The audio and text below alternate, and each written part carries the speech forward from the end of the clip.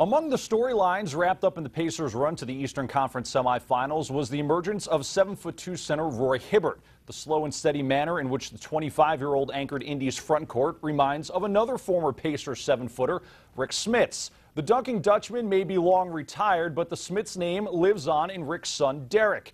The 6'9", 15-year-old is already turning heads as a member of the Spieth Indy Heat 2015 team. But when your dad is a 12-year NBA veteran, and a good one at that, there's going to be plenty of attention thrown your way.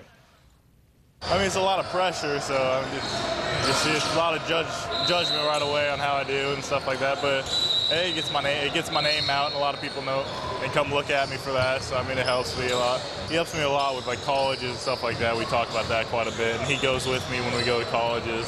So, I mean, he helped me a lot. I've taken a trip to IU. Went to Butler. IU, it was nice.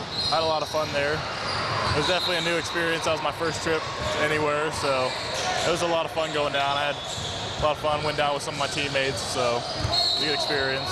Smits added that he is excited by the preseason hype the Hoosiers are receiving looking ahead to the 2012-2013 season, but that he's still a long ways off from making any kind of decision about his college career.